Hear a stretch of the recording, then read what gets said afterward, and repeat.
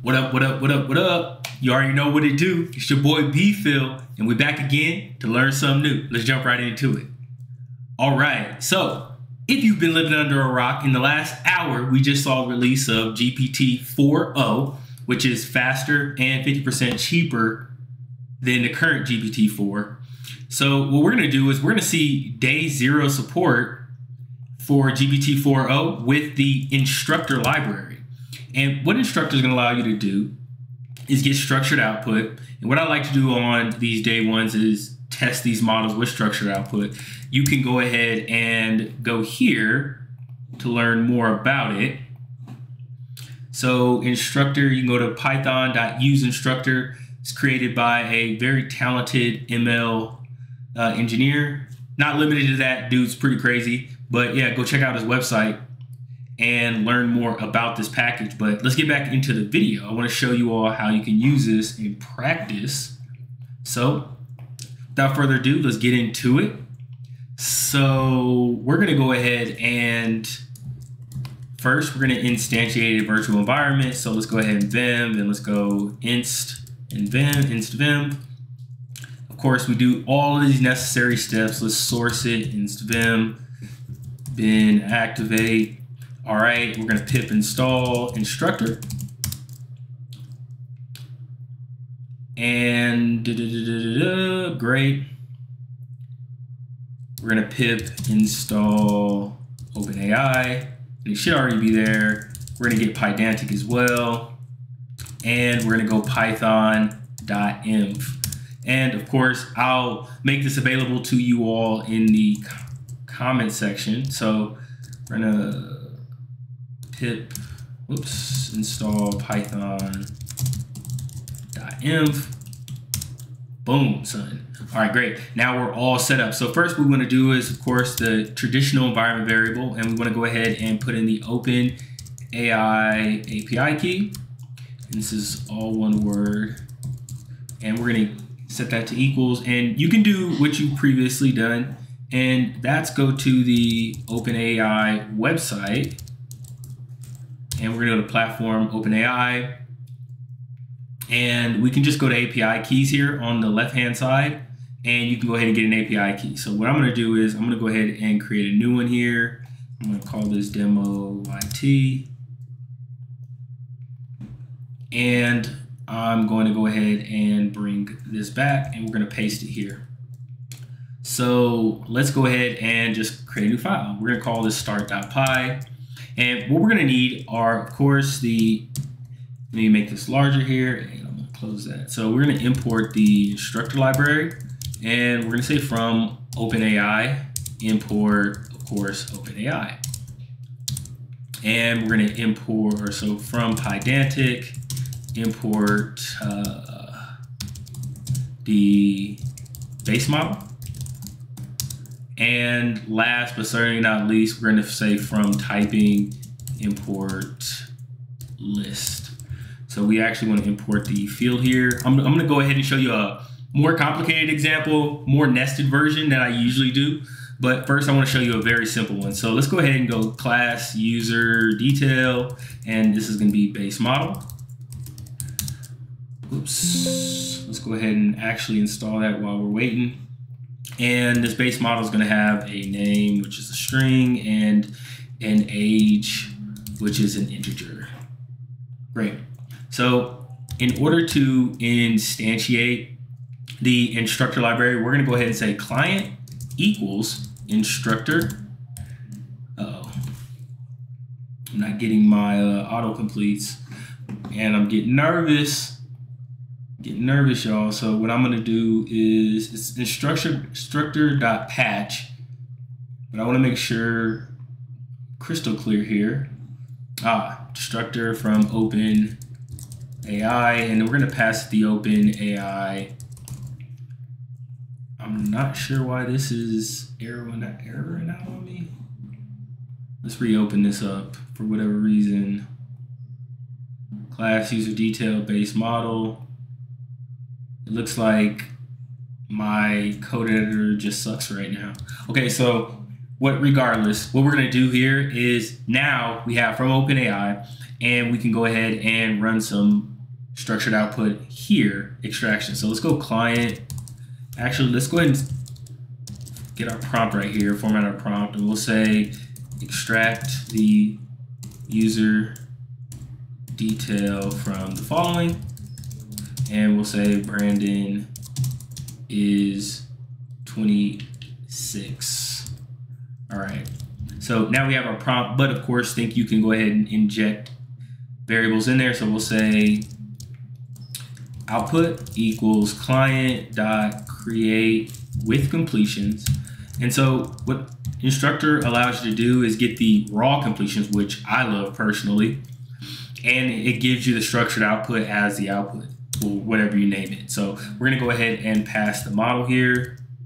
We'll say model equals GPT-4o. We'll go ahead and I have a nice structured one, but I'm gonna go ahead and do this here. So I'm gonna say model equals GPT-4o. We're gonna say max tokens. I believe it's max tokens. Yeah, tokens equals, we'll say 4,000 here. Then we'll say the response model equals user detail. And then of course, we're gonna pass the messages, which here, this is gonna be role of user. And then the content, and the content is gonna actually be our prompt here. So great. Now we just go ahead and run this. So we say, let's go ahead and print the output. All right, let's run this and see what we get. We got unexpected max tokens. So for whatever reason, this was working for me previously, but maybe I didn't change something out here correctly. No, this is not gonna work. Okay, great, so that's fine. Just remove max tokens. And you see how fast that was, extremely fast. So we can go ahead and do something a bit more complicated now. And so what I'm gonna do is I'm just gonna bring in my entire harness here. And so basically what this is doing, and I'm gonna go ahead and copy, and you just saw, right? I just wanna show you a simple example. It works, that's 4.0 for you. GPT-4o is really, really fast. You see here, Brandon's 26, perfect output. Now we're gonna do something a bit more complicated. So we're gonna pip install pandas. And let me go ahead and get length views here as well. And so all I'm doing right now is I'm getting a way to parse this CSV file. Pip install length views. And of course, this is a bit much for you. I wanted to show you the capabilities of this model today. And so we have some complex structure here. So we have the business value. We have the value that this particular title can bring to the business, or it's inferred. We want to get the business goals, of course, an MVP idea, industry, and then the skills. And of course, these are nested. So inside of the business goal, we're going to have some inferred goal and then the actual reference to that goal. Inside of the job value, we're going to infer the value that this role brings to the company, and then we're going to have the reference. And of course, we're going to have a list of the skills based on the actual job description. And of course, the skill can be, it has a label, a name, and then it has the reference as well. So as you can see, it's a little bit more complicated, but not too crazy. So I'm gonna go ahead and scratch this max tokens from there, and we're gonna go ahead and run this. So we have our completions, we got our usage, and we should be good to go here. So let's go ahead and run this. And actually, I need to go ahead and put something else in my environment, because I do want logging. Give me one moment here. And all I'm doing is I'm logging this to my backend or my monitoring service. So we want to trace all this good content. All right, great. So it's running now. Let's see what we get. And I'm going to go ahead and bring up these logs for you so you can see what it's all about, what I'm doing here. And let's go ahead and refresh this a few times. Okay, so as you can see, I have this being logged here. And yeah, this is our first output here. You can look through it. It took 16 seconds approximately, 6 seconds on this second one. And what we're doing is we're inferring the business value, the role we'll bring to the employer, the business goals of the employer. So we're just trying to pull out all of this information. So you can see from this one, we passed in the actual job description. So GovCIO is currently hiring for a senior data engineer to provide their hands-on experience building medical data ingestion pipelines, yada, yada. And we can see here, we have the MVP idea, develop a robust and secure data ingestion pipeline for medical data that includes data cleansing and tech. So, I mean, that seems pretty good. Bachelor's, 8+ years, Oracle data analyst. So it gives me that, PL SQL, and it gives me these extracted from the job title. And we can just verify that by simply Control F-ing here. I actually do have a site called display.datastrain.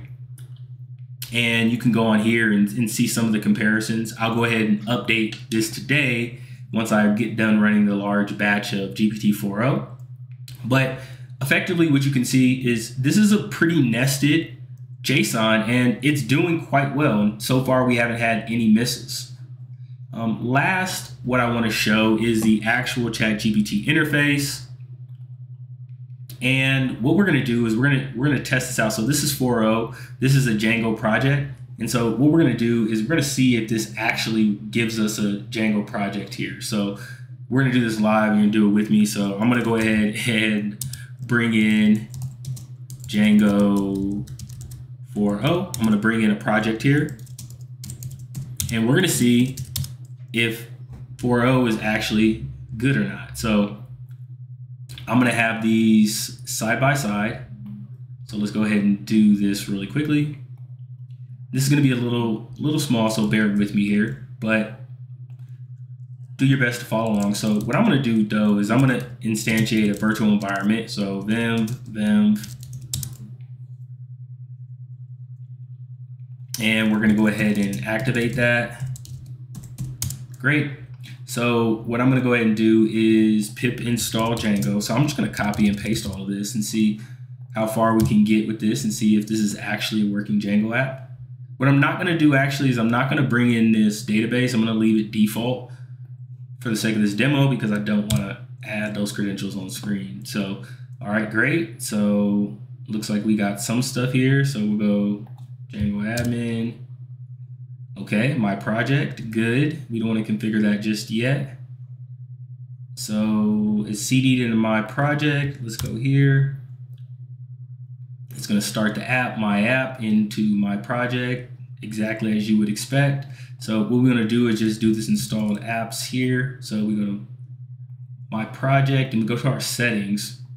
And right here in installed apps, we just want to add my app here. So my app, and then you want to Tailwind, and it looks like we have Django browser reload for live reloads. Okay, I like that. Okay, so we added that. Now we're gonna go in Tailwind init. So let's do that. Browser Django browser reload. So it looks like we're getting an error here. No module of browser reload. So I'm looking and it doesn't have anything there. So that might be a slight miss there. Let me make sure I'm doing this correctly and I'm not actually putting in anything crazy here. So we're gonna do that one more time. Okay, great. So we're just gonna remove the Django browser reload. I'm gonna run this. And it looks like we're having some more issues here. So out of the box, it doesn't look like this is gonna work just for the commands. So we're probably going to go ahead and abort this. And I probably am doing something wrong here, as I often do. Yeah, so tailwind.py, there's some modifications that we probably need to find out here. So if we want to see where this is getting this from, Tailwind, so Django Tailwind here, and it's doing this, and it looks like we needed to do this reload here if we wanted that browser reload functionality, which it seemed to miss. Of course, we had Tailwind there. We did the Tailwind init, and it looks like for these themes, so we would go Tailwind init, and then if we did that, it's actually going to initialize it. So we could go and find this, but on the first pass, unfortunately, it didn't get me where I was trying to go, which is not a big deal. Which is not a big deal at all, but hey, it's just something to take into account. So anyways, I'm gonna go ahead and end the video here. Hopefully you learned something here, and hopefully you just go ahead and get started and start building some stuff. Let us know what you're doing, and hit that like, hit the subscribe, leave me some comments on what you want to see more of, and of course, you have a great day, y'all. Peace.